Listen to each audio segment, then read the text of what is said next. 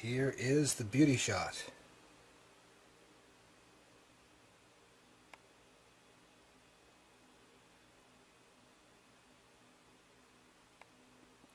Wow. That is an immaculate Juno106. Absolutely immaculate. Everything about that front panel is perfect. Clean and rebuilt, new looking. Awesome. Yeah. I'm very pleased with this, and I'm sure Dave will be too. So that's fantastic. Now I guess we're going to have to move on to cleaning up this dirty keybed. Yuck!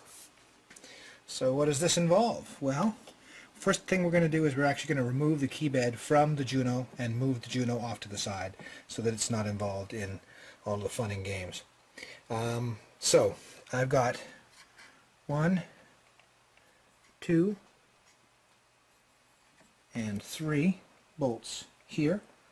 And then on the bottom, and again, here's where we do have bolts on the bottom.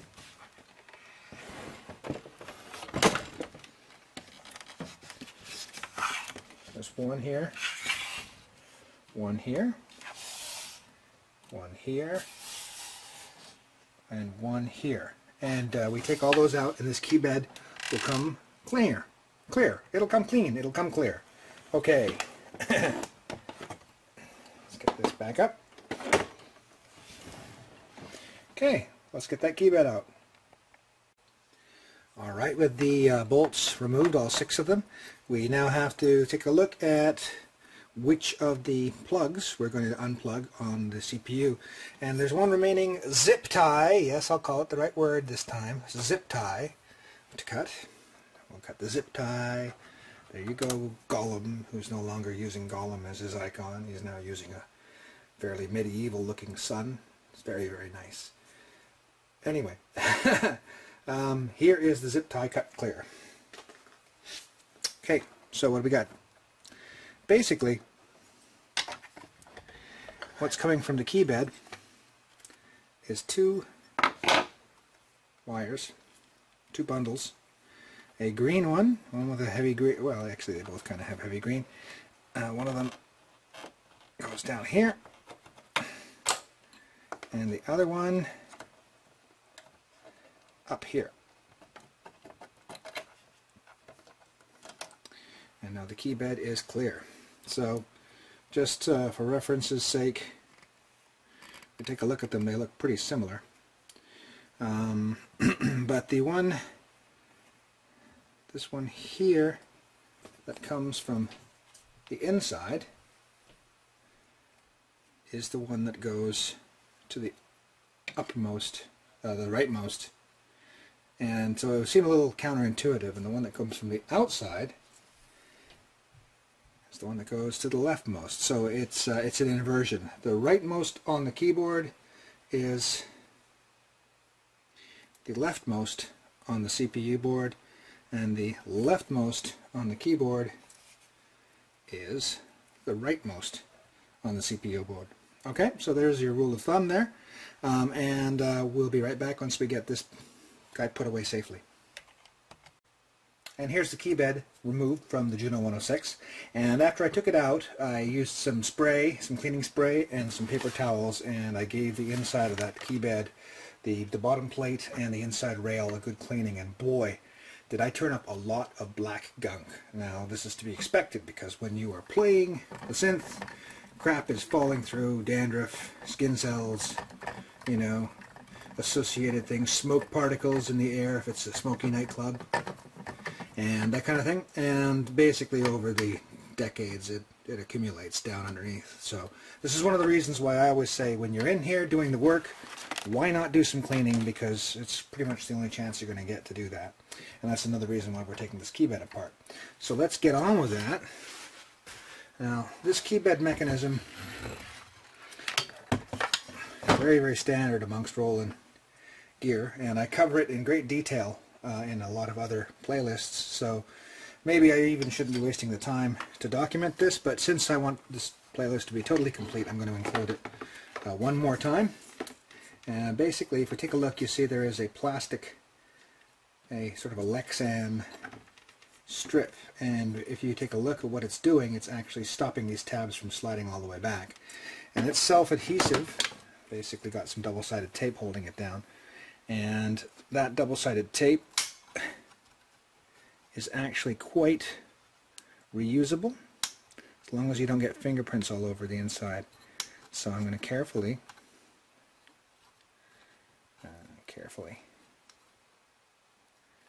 peel this up.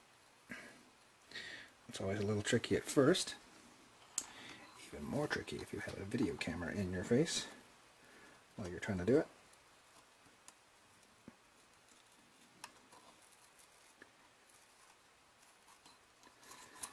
Here we go.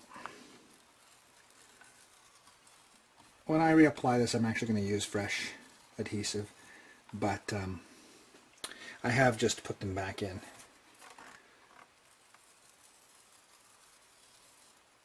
Okay, let me move this down so you can see more of the process, although realistically it's not that exciting.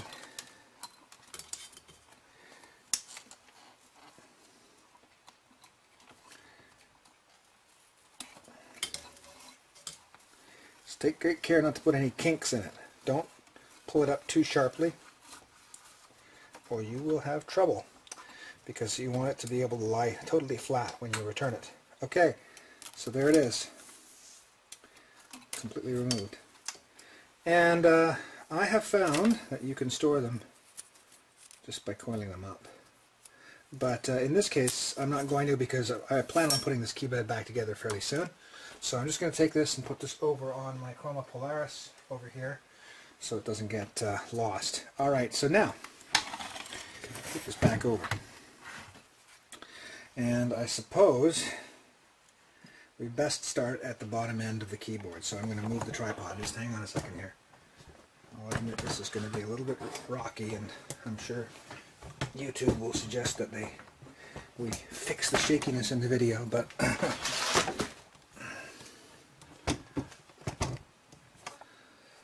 okay, that little eagle. The eagle has landed. Alright, so here we are back at the bottom end of the keybed. So we have springs. Springs all the way along. And I'm just going to get one of my snap boxes here so that we can do this right. Put it right here. And this is a pair of pointed pliers with a bend in them, and I find that they're really handy. I bought these on the recommendation of Paul DiRocco, who is the Chroma Polaris lead engineer, designer, who redid his panels. And if you followed my Chroma Polaris rebuild videos, you'll have seen these before. They're recommended in Paul DiRocco's panel replacement instructions, and so I went out and bought some for that, and they work great in that, and they also come in very handy for this task. And that is, what you want to do is you want to grab the end and pull it up like that, see? And now we have a spring clear. So I'm just gonna drop it over in here so you see where it went. There it is. Alright, so let's proceed.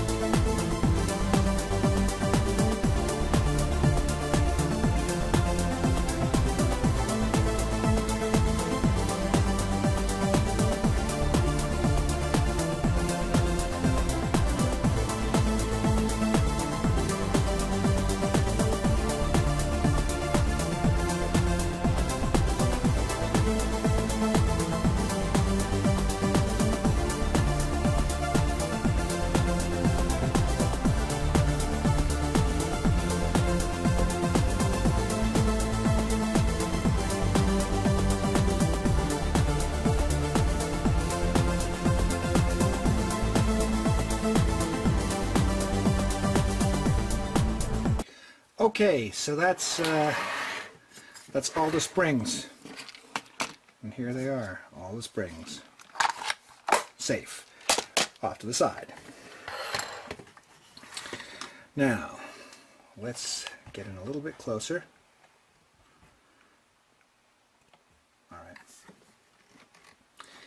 So, really all you got to do now is just pull, and the key comes out like that, because you see a little hook underneath. And how do we know who is who? Let's take a closer look. On the underside.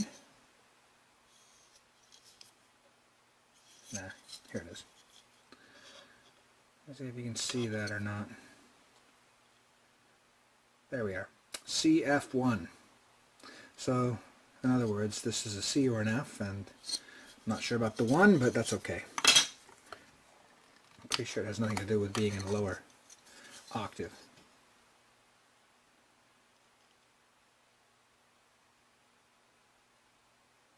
D. Right. D. Okay.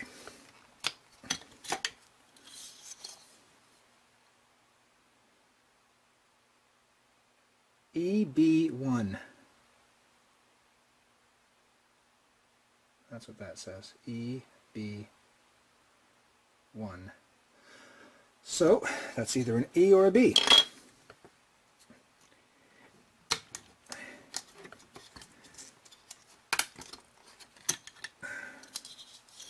And this says CF2.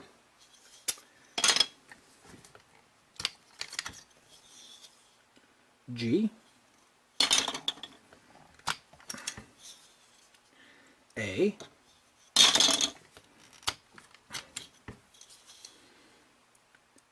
And then it says EB2. Okay. Let's keep going, and I'll zoom back out. Of course, the lower octaves, just to show you here, the black keys are all identical. All identical. So there's no particular marking on them at all. Let's pull these out.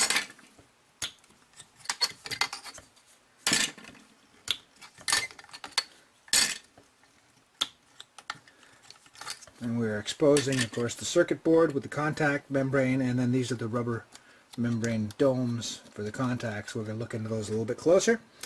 But I'm going to just put this back on time lapse, and we'll get the rest of this key bed off.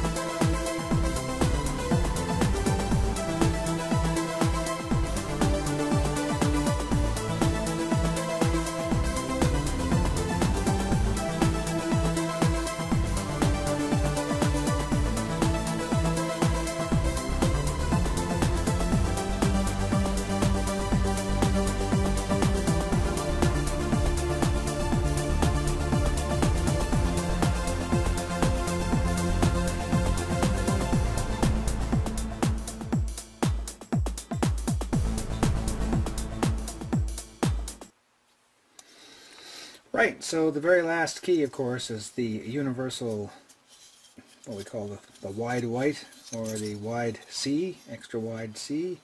I'm sure it has other names. According to Roland, they call it CF, because it could be an F as well. So one thing we did notice from taking a look at this great big pile of keys that we took out was that the CF1 was the C, and the CF2 was the F, and the EB1 was the E, and the EB2 was the B. Now, you might say, well, why did I do this? Why did I take this entire key bed apart like that? Am I just trying to make work for myself? Well, I don't know if you can see this, but these keys are dirty. Dirty all around, the bottoms, the sides, everything. Why not give them a good cleaning while you've got the synth apart? Additionally, take a look at this board down here. Now, again, this board has been on the receiving end of all of the falling matter over the last 2 and a bit decades. So, is it 2 and a bit? 3 and a bit? Well, whatever. I forget. I'm so old I can't even keep track of time anymore. But here we go. These are the... this stuff needs to get cleaned. So, what we're going to do now is take all these keys and dump them in the sink. And load it up with good piping soapy water, and it's going to be just like doing dishes. That's right, Dave. I'm doing your dishes. And while all those keys are soaking in that sink, in the soapy water, I'm going to use this paper towel to eliminate all of this filth, just with some IPA from this pump bottle. So, here we go.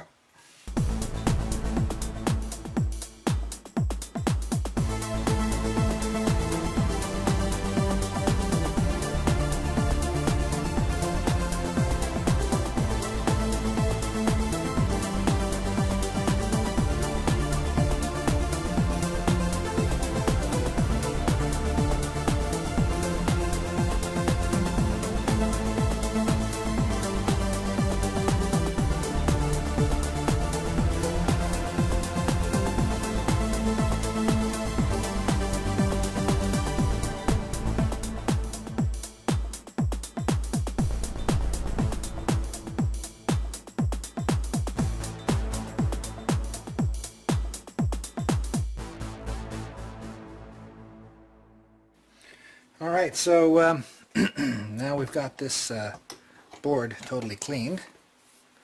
Give you a close-up of what the board looks like now.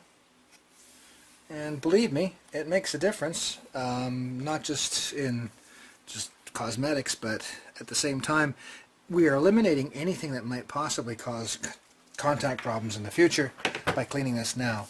So it's sort of a preemptive thing. Now, I'm going to do this. I'm going to actually start taking off the contact rubbers, just to...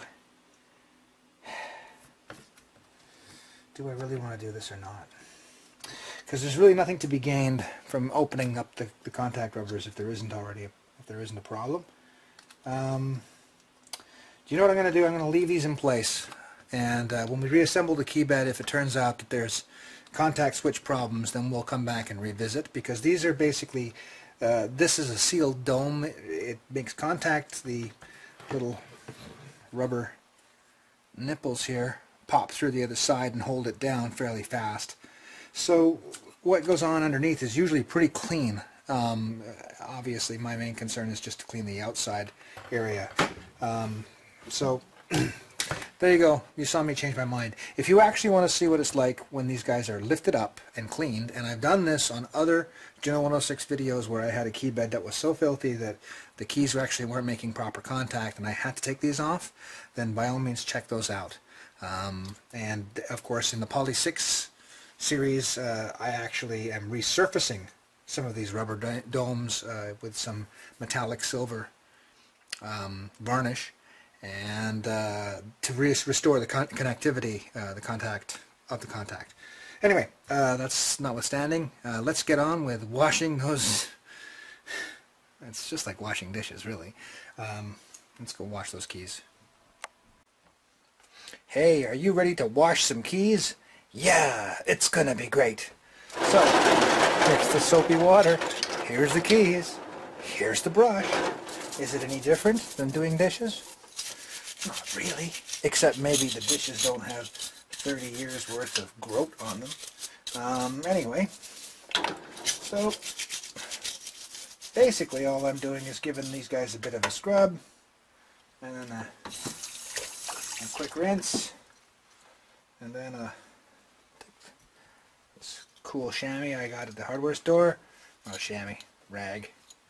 Give them a nice little once over. And then I have a hanging bag here where I just throw the key. So that's the drying bag there. Seems like a system to me. Alright, I'm going to proceed along.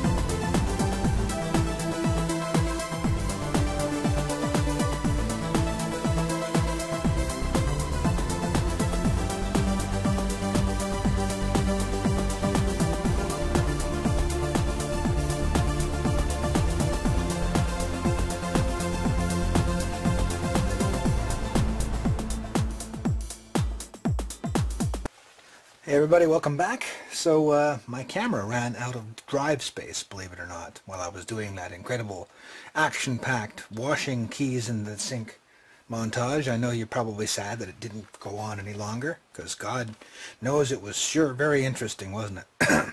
So happily we've moved on now. All of the keys have been dried and cleaned, and I'm going to reassemble this key bed.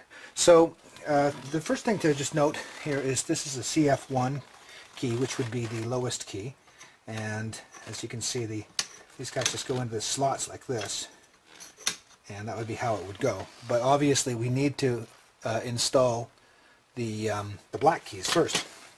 So we now know that this is where a black key goes. Move this out of the way, and easy enough, you just hook them like this, and that's the black key installed. So I'm just using, because they're all exactly the same, I can basically indiscriminately say, okay, well, all black keys go in the same way, and we know the good old pattern. It's 2 3 2 3 2 3 2 3, right? Because the Juno106 starts on a C. So basically I'm skipping one, and now I'm going to skip 2 over here to get me that guy, and skip 1 again. A bit of dirt in there. Shouldn't be. I cleaned this whole thing out, but never know. Alright.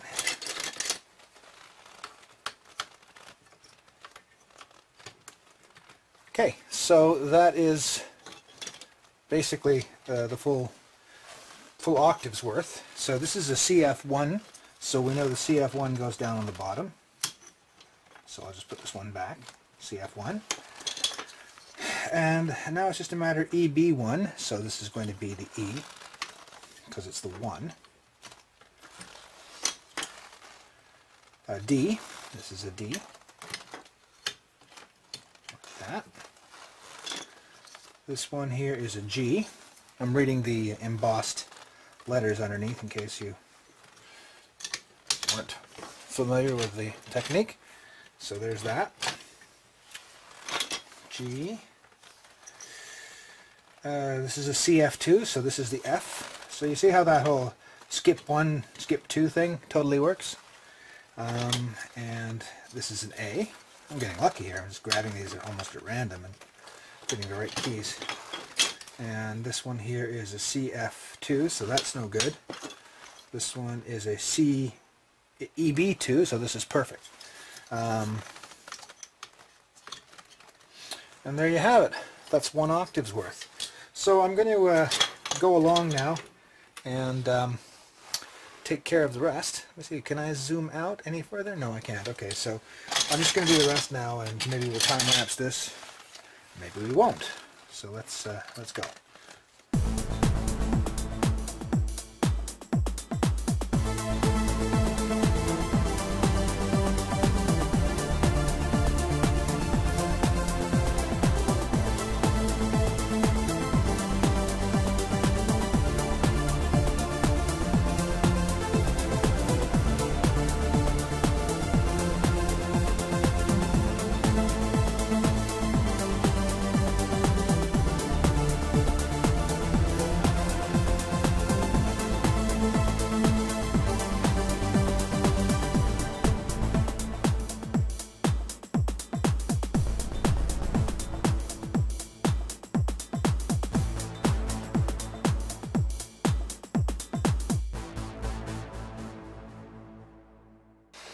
Okay, so we have the key bed reassembled now. It's not sprung yet. And now what I am going to do is, this is, I guess, we'll call this a value-added perk for Dave.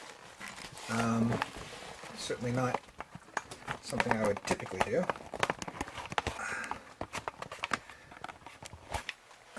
This is the kind of thing I do when I'm building an alpha unit. And that is, I want one that's going to be absolutely perfect. I'll go down the key bed looking for imperfections or damage, and there we have some right there. That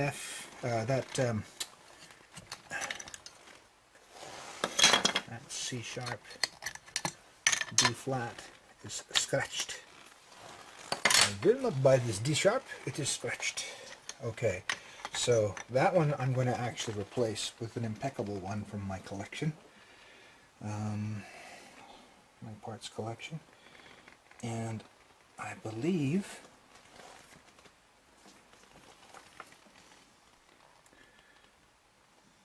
that's okay. Look at this. This guy's got a nick on him as well. So we'll get rid of him. Replace him with a nice one. Keep on going.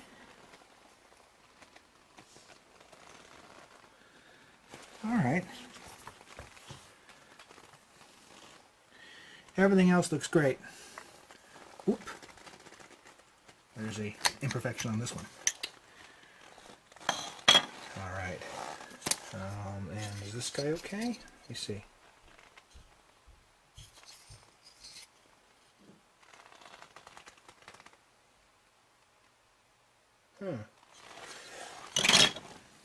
There's bound to be a little bit of chipping and marring at the top, only because that's where the case touches down.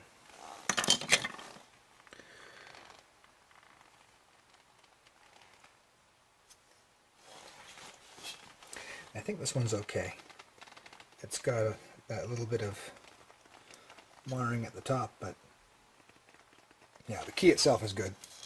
So this is a CF1, so this is a C. I'll just put that over here. Yeah, it can just go over there. Alright, so it's kind of looking like these three keys, once upon a time something bad happened at this location, and these three keys got a little bit of scuffing on them. That's my theory anyway. So I'm just going to go dig through my collection of parts and see if I can come up with 3 replacement keys. Now we have 3 replacement keys in from another set of keys that I had standing by, and these ones are completely free of any kind of scratches or damages. So now the next thing to do is to put the springs back in place. So got them here, and the routine is pretty much the same as before. But what I do is loop it over the top, then I grab the spring with the pliers and lock it in place like that. Okay, so that's pretty much that routine. Let me, here's what I'm going to do. I'm going to zoom in and do this again. Let's zoom in right here. Okay, and that key is this one or this one. This one will be fine. Okay, so basically I'm going to take the spring and make sure that the hook is pointing down when I position it.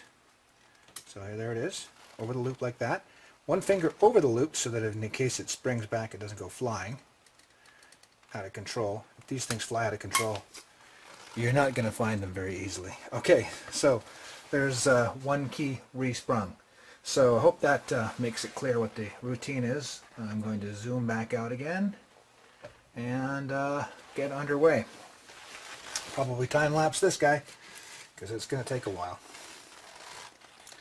Here we go.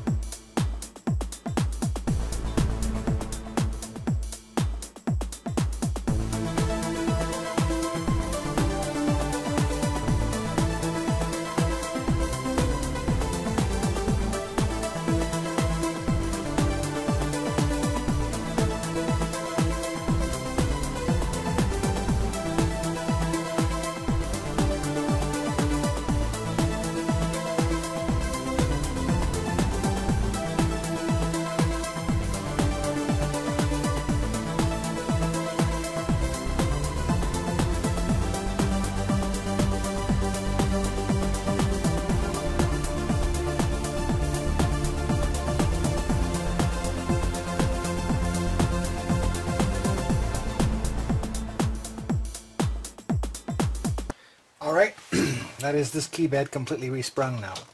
And just going to inspect inspect it along here, just to make sure that every single one of these guys is in fact in a hole. Kind of important. If one of them's loose, not quite in the hole, it could spring out and cause you a lot of trouble. Alright, so let's just give this a little bit of a dusting here.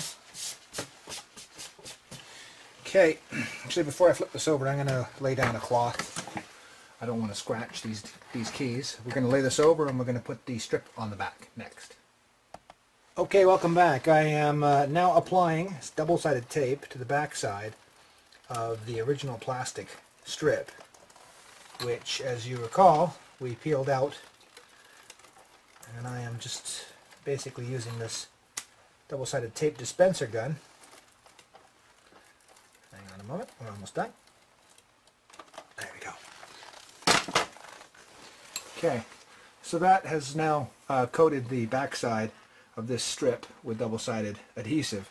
Now you could use glue stick or one of those little handheld guys from the Office Depot or the Staples near your house or other office supply store. It needn't be anywhere near as elaborate as what I just did. I just happen to have one of those guns, so tape dispenser guns, so it's standing by, so I use it. Alright, so now I'm just basically putting this strip back in place using the old markings as my guide, and it's adhering down nicely.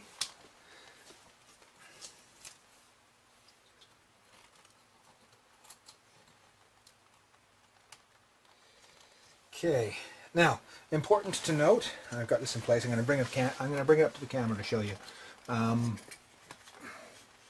It's important to note that there is a small gap between the plastic strip and the keys. If you put the plastic strip right up against the keys like that, you're actually going to create squeaky noises and resistance and friction and everything else. So it's not actually meant to contact the back of the keys. It's actually just there in the case that the keys get pulled. So this key bed is now completely cleaned and is ready for reassembly into Dave's Juno106. So let's do that and let's check it out.